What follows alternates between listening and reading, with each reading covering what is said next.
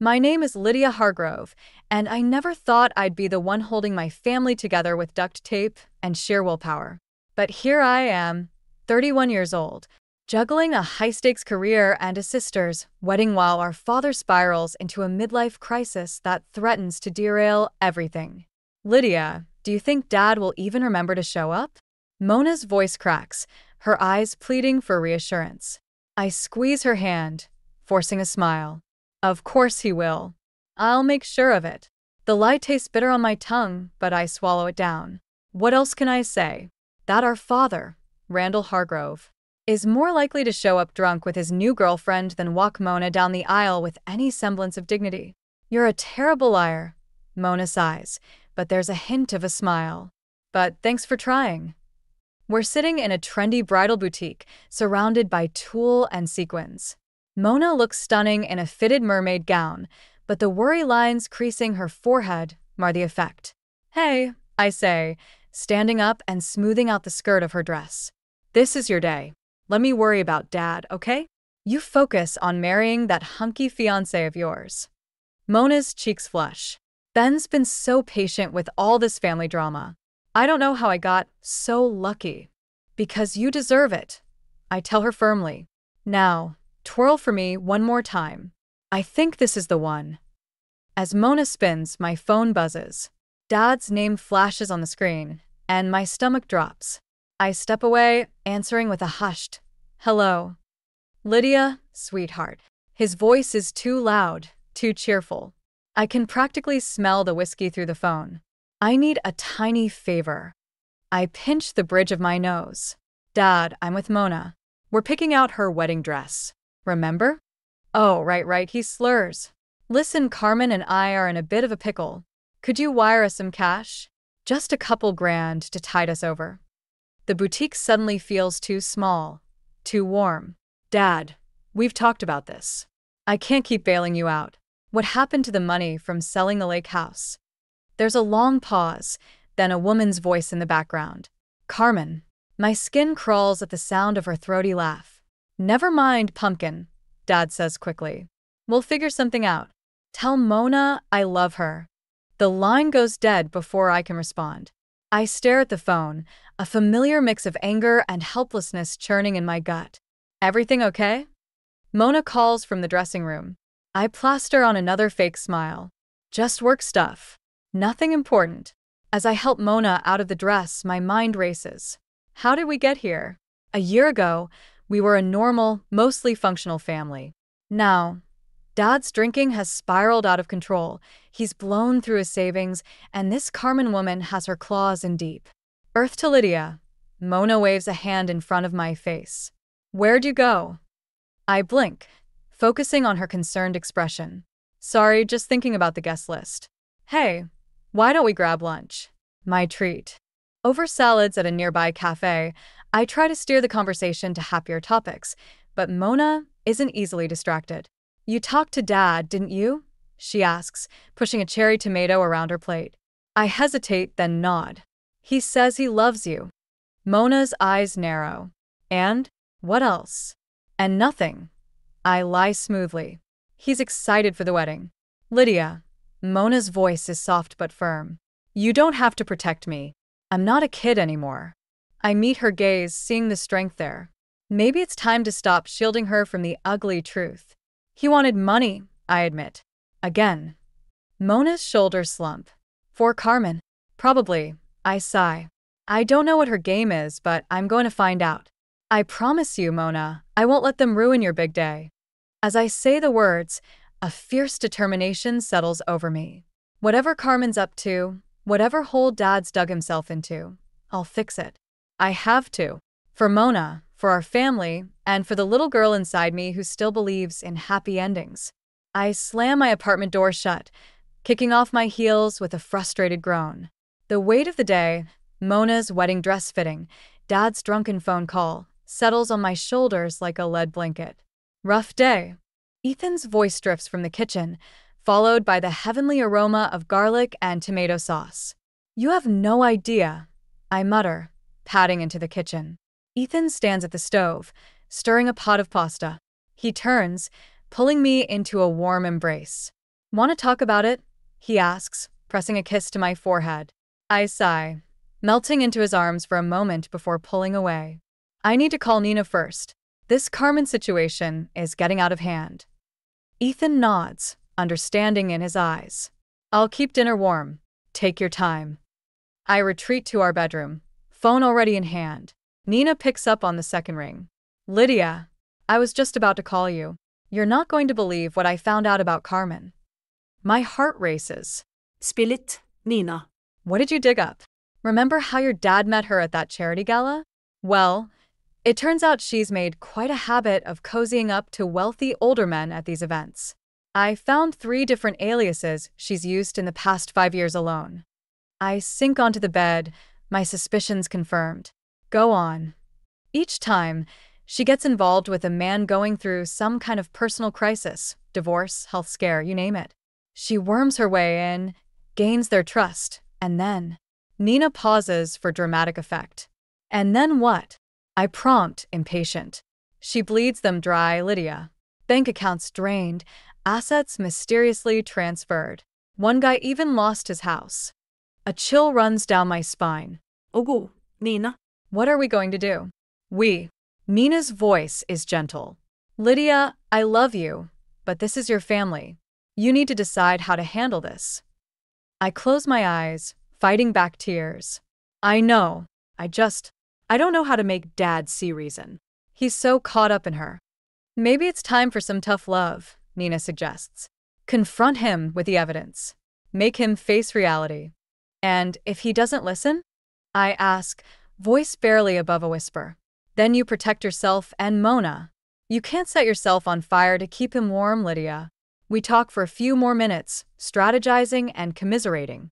By the time I hang up, a plan is forming in my mind. It's risky, but I have to try. I rejoin Ethan in the kitchen, the aroma of dinner momentarily distracting me from my worries. Everything okay? He asks, setting a plate of pasta in front of me. I shake my head. Not even close. But I think I know what I need to do. As we eat, I fill Ethan in on Nina's discoveries and my plan to confront Dad and Carmen. His brow furrows with concern. Are you sure that's safe? This woman sounds dangerous, Lydia. I don't have a choice, I insist. If I don't do something, she'll bleed Dad dry and probably break his heart in the process. Not to mention what it would do to Mona if he can't walk her down the aisle because he's penniless and drunk. Ethan reaches across the table, squeezing my hand. Okay, but I'm coming with you when you confront them. No arguments. I nod, grateful for his support. Tomorrow, I decide.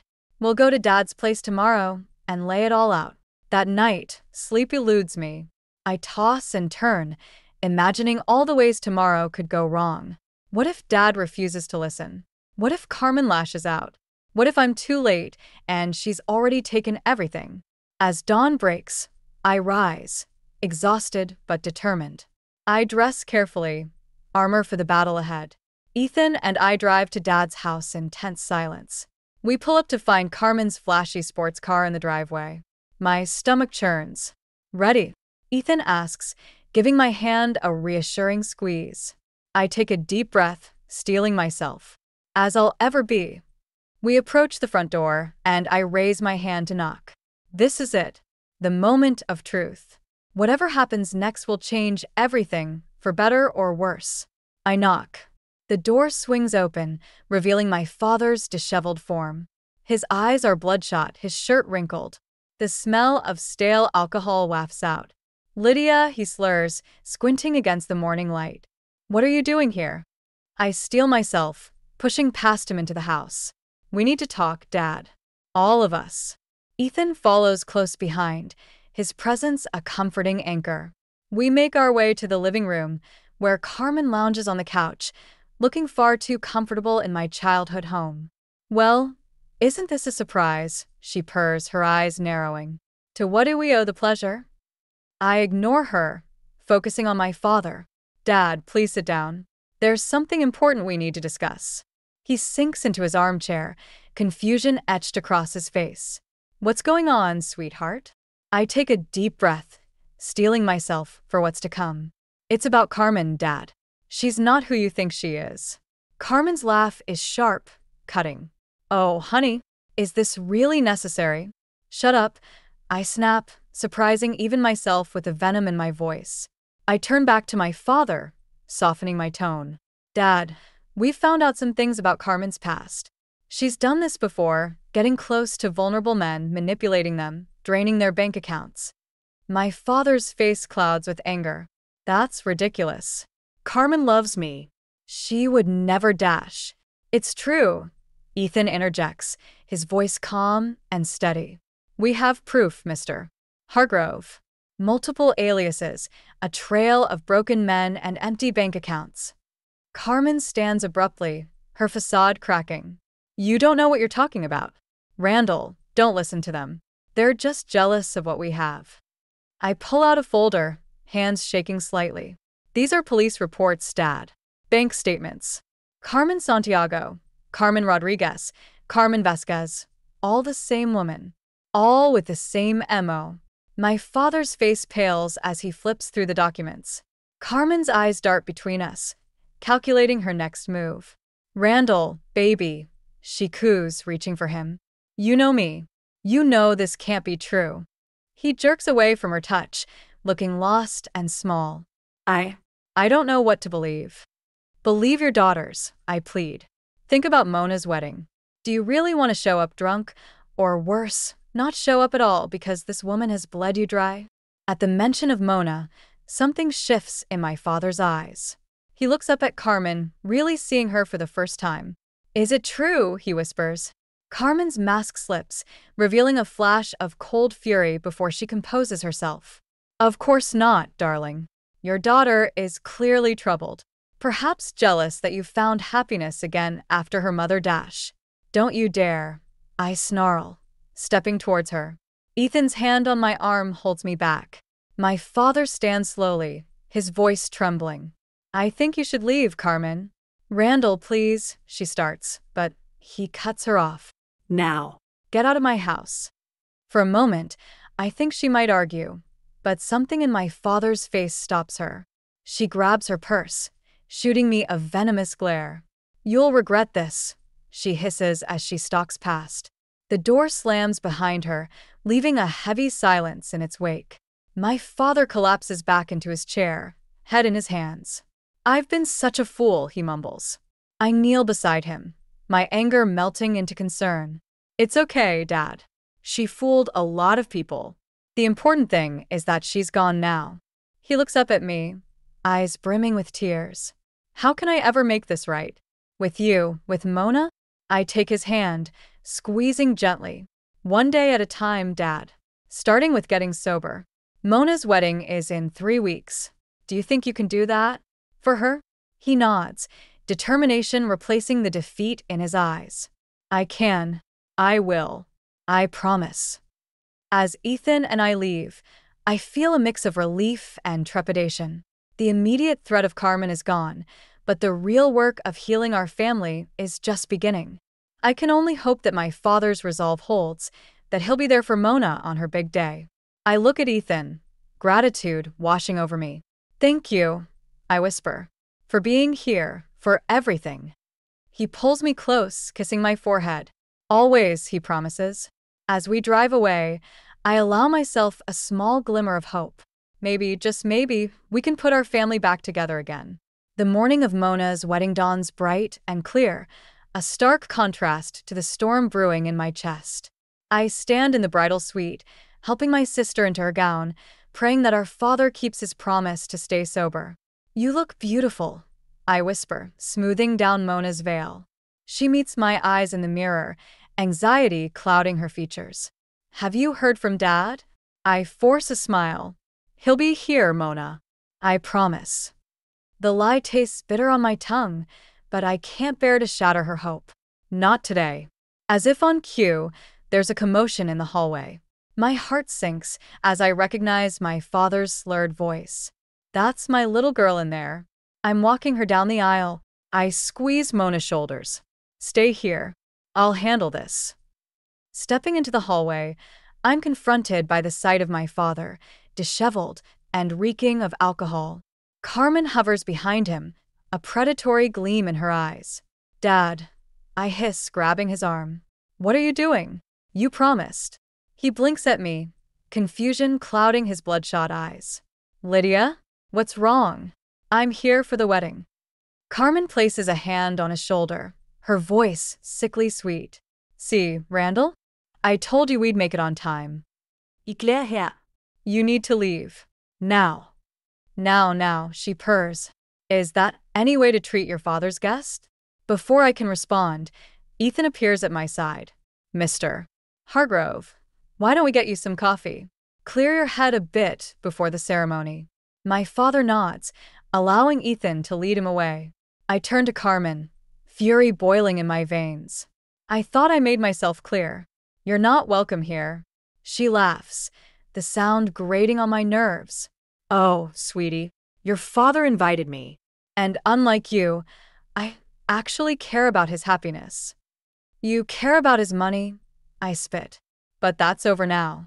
He knows what you are." A flicker of uncertainty crosses her face, quickly replaced by a sneer. "We'll see about that."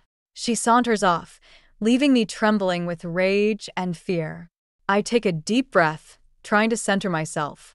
I can't let this derail Mona's day. Returning to the bridal suite, I find Mona pacing, her veil askew.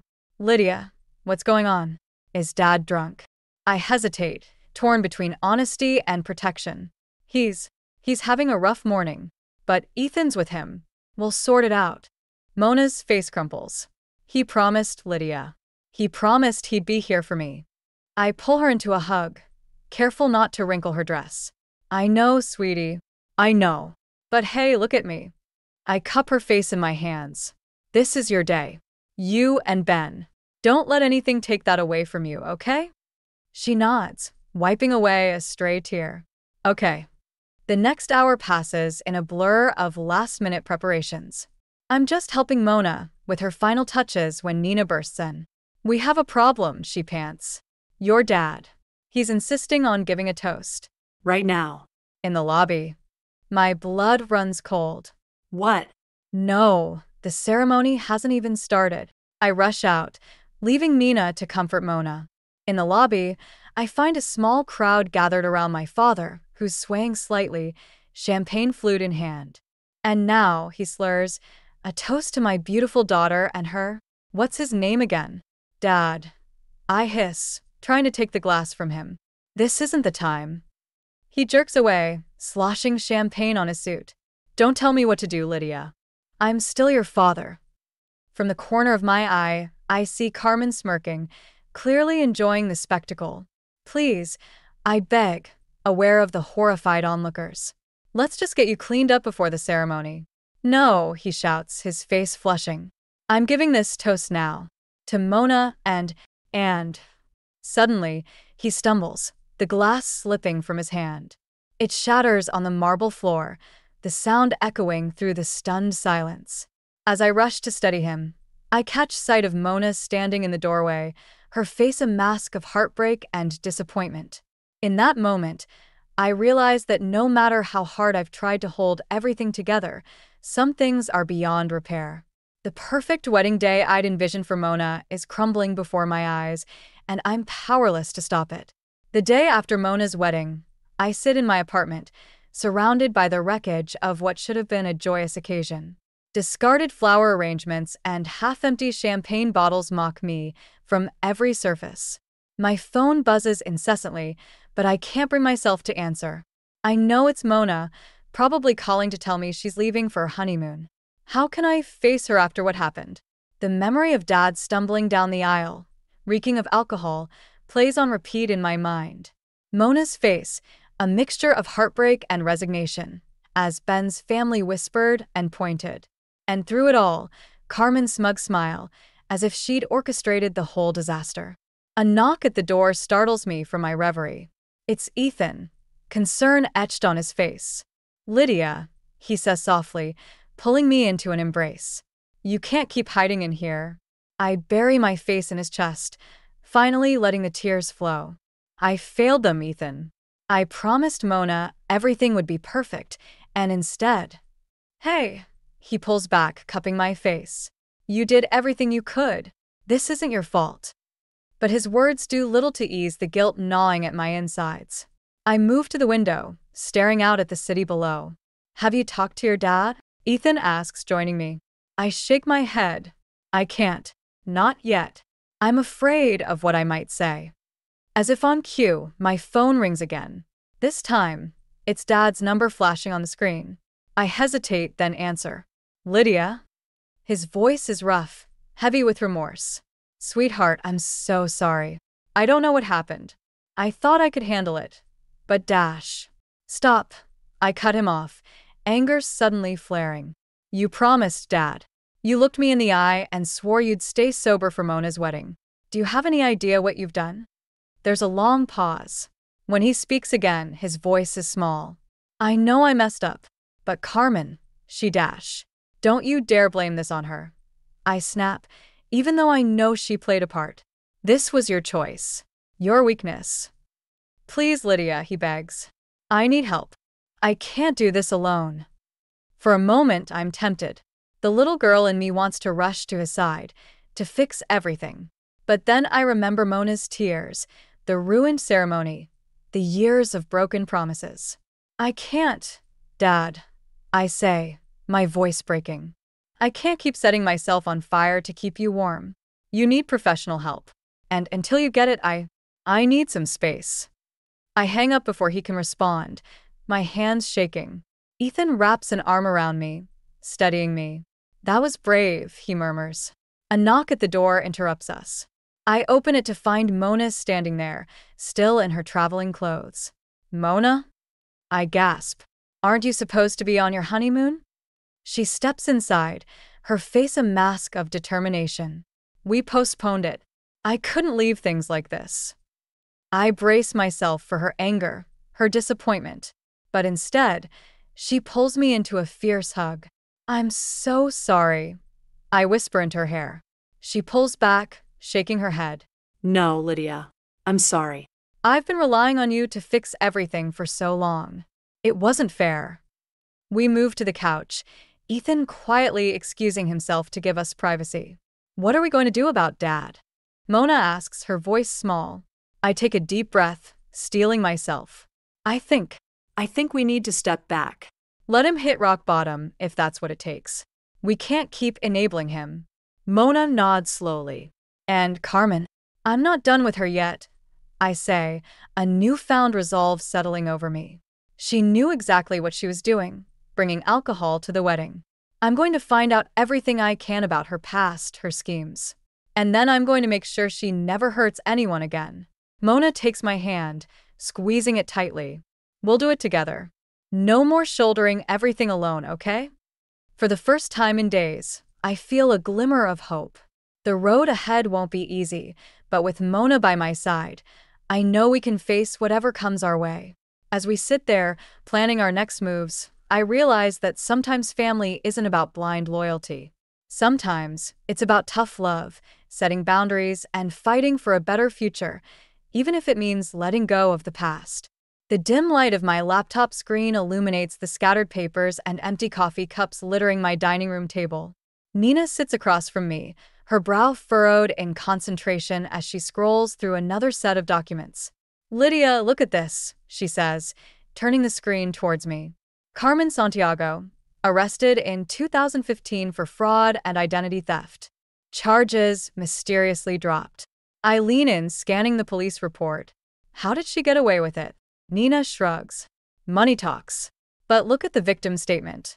It's eerily similar to what's happening with your dad. As I read, a chill runs down my spine. The parallels are undeniable. The charm, the manipulation, the gradual isolation from family and friends. We need to show this to Dad, I say, my voice tight with urgency. Nina places a hand on my arm. Are you sure that's wise? He's still not returning your calls, and Carmen's got her claws in deep. I stand, pacing the room. I have to try. I can't just sit back and watch her destroy him like she did to these other men. Just then, my phone buzzes. It's a text from Mona. 911. Dad's in the hospital. Alcohol poisoning. My heart plummets. I have to go, I tell Nina, already grabbing my keys. At the hospital, I find Mona in the waiting room, her face pale and drawn. What happened? I ask, pulling her into a hug. I don't know, she sobs. The neighbor found him unconscious on the front lawn. Carmen was nowhere to be seen. Anger flares in my chest. Of course she wasn't. She got what she wanted and left him to die. A doctor approaches, clipboard in hand. Are you Randall Hargrove's daughters? We nod, bracing ourselves for the worst. Your father is stable, but he's not out of the woods yet. His blood alcohol level was dangerously high. Has he been under any unusual stress lately? Mona and I exchange a look. You could say that, I mutter. As we wait to see Dad, I fill Mona in on what Nina and I discovered. Her eyes widen with each revelation. We have to stop her, Mona says, her voice steely with determination. We will, I promise. But first, we need to focus on Dad. When we're finally allowed into his room, the sight of him, pale, tubes snaking from his arms, nearly breaks me. His eyes flutter open as we approach. My girls, he croaks, reaching for our hands. I'm so sorry. For everything. Sho, Dad, Mona soothes. Just rest. But he shakes his head weakly.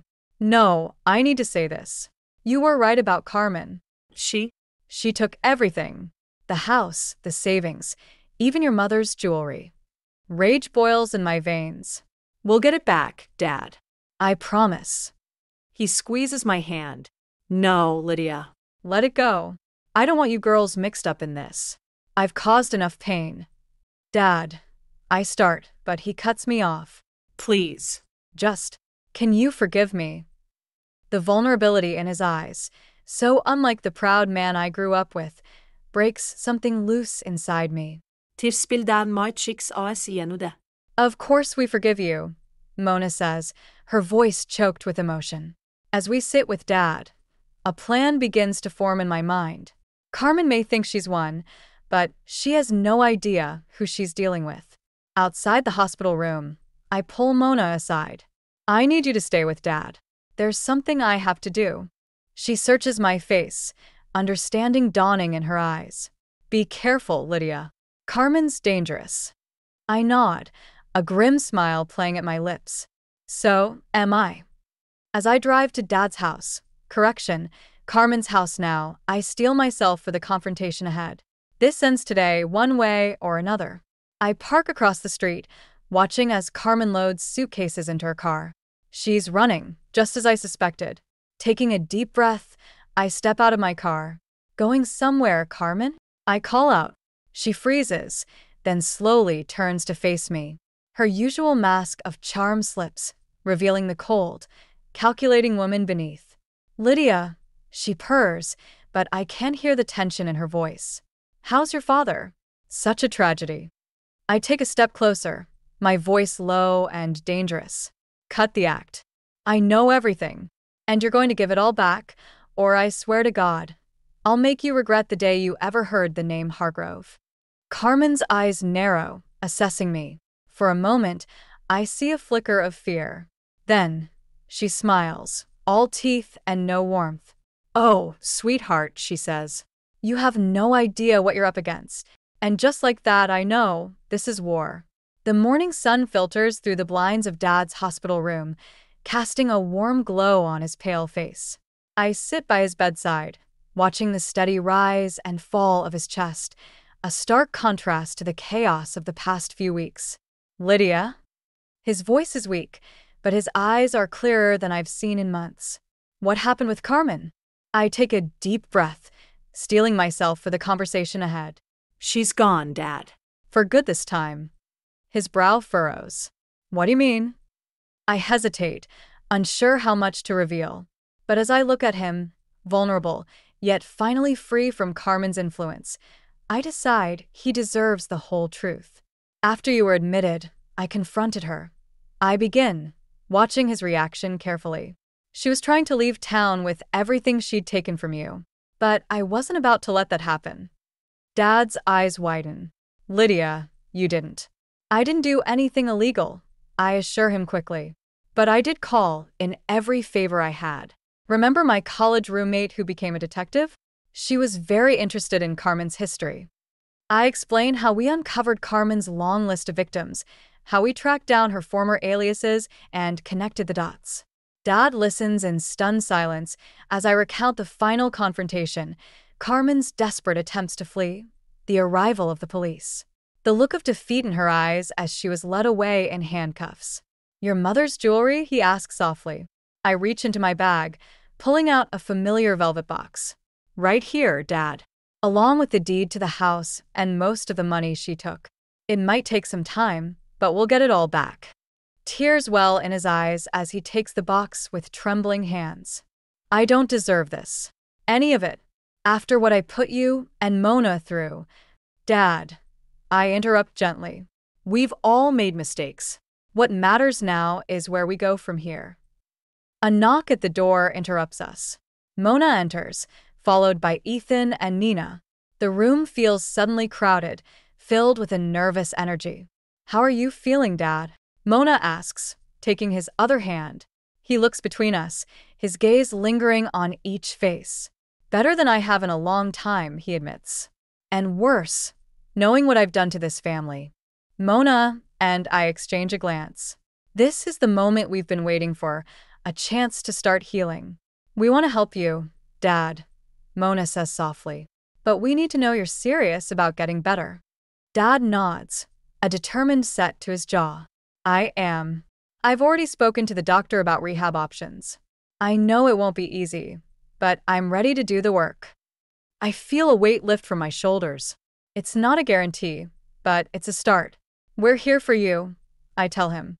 "But we need to set some boundaries. No more secrets, no more enabling.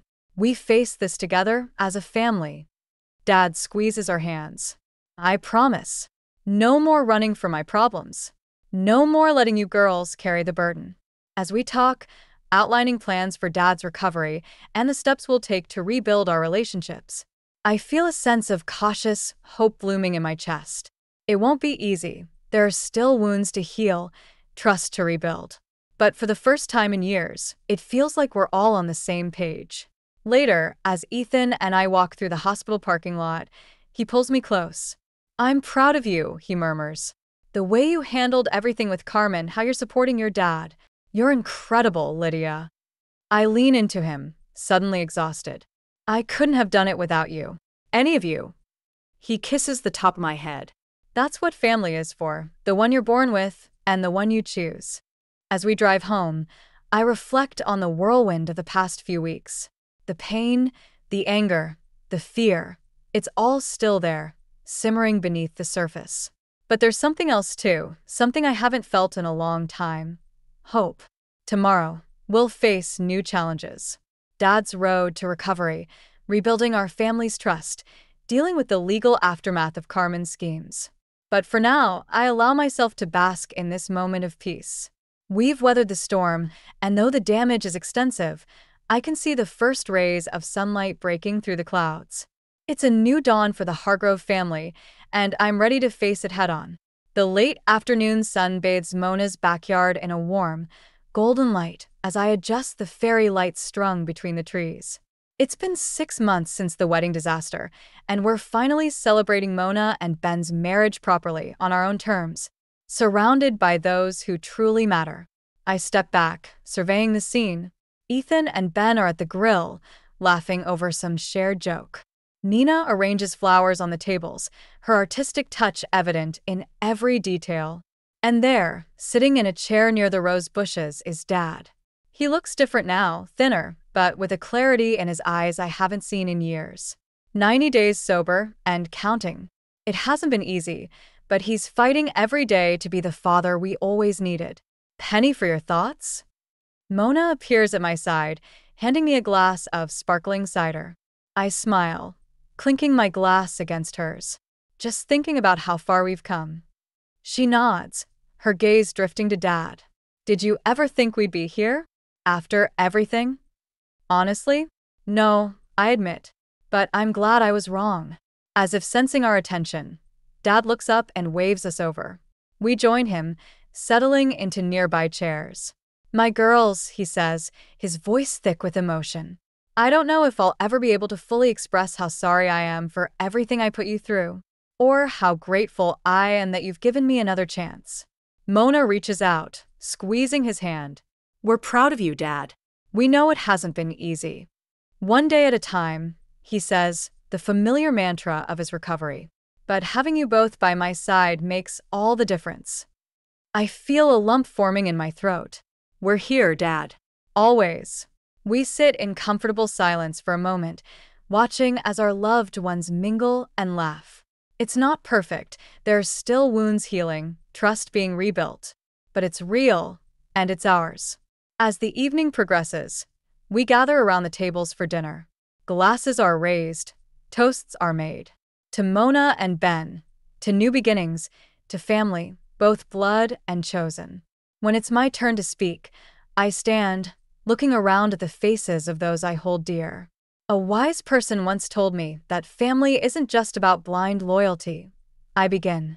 It's about tough love, setting boundaries, and fighting for a better future, even if it means letting go of the past.